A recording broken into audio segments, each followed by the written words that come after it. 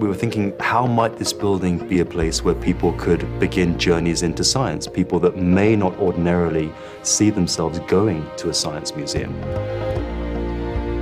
Once you get people in, you can really get them excited about science, but you need to get them over the threshold. So we decided that we would have an aquarium at the heart. People may be frightened of physics, but they're not frightened of fish. So it's an easy way to get them in. The existing institution in Miami was beloved, but very aged, very small. We really needed to move to a better location, and Miami had this ambition to create a new cultural quarter and heart in the center, clustered around the downtown and the waterfront. The Science Museum is not a single building, but it's more like a small village, like a campus. In South Florida, tropical climate, you have hot, humid summers, but you have pretty much constant prevailing winds that come in unobstructed from the ocean and pass by through our site. The museum opens itself to that prevailing wind direction, and it is almost sculpted to allow the wind to move around the building. So we put the entire building circulation into the exterior.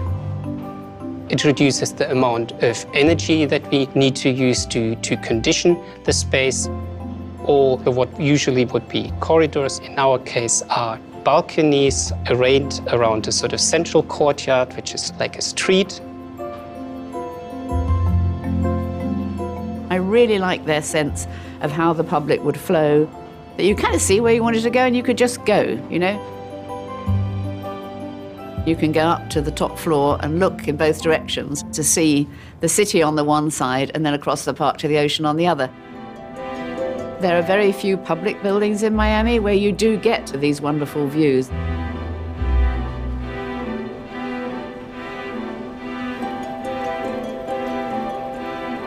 There's a journey that the visitor travels through of all the different ecosystems of South Florida and beyond.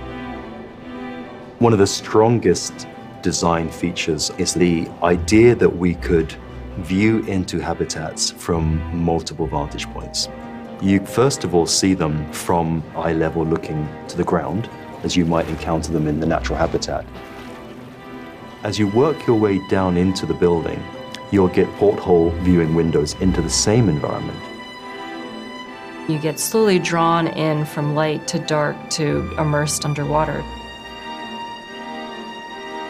The experience culminates looking from below up into the tank. It's important to have these moments of mystery. We wanted to create that sensation that you have when you really don't know where the distance is, and it's a very blue and calm and beautiful thing, and then fish appear out of that depth.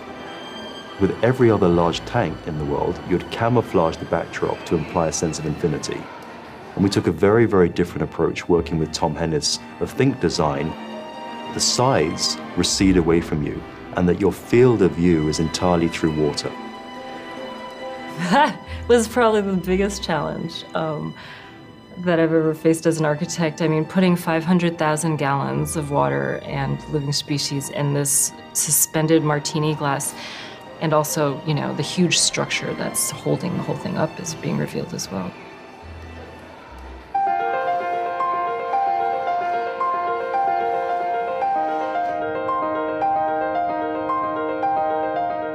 One of the things we liked about the Grimshaw design was the fact that they use materials which are fairly standard, but in subtle and different ways, which gives a delight to the building that you wouldn't have otherwise. The skin for the living core comprises these large circular tiles that are randomly organized from a flat surface tile to one that's slightly convex to one that's slightly concave. When you look at them in different lighting conditions, they really come alive. By working with a limited number of different elements, we animate the facade in a way which can be also perceived by someone who's driving by the museum in a car at a higher speed. If you drive past on the freeway, your sight is taken by the planetarium. It's a simple ball, if you like, but it is very visible and obvious, so people will recognize it very easily, and it kind of links the Earth with the future and the stars. I think it's an inspirational building. The way it introduces science is different, and I think the beauty is a really important component that will give people a special experience they won't have anywhere else.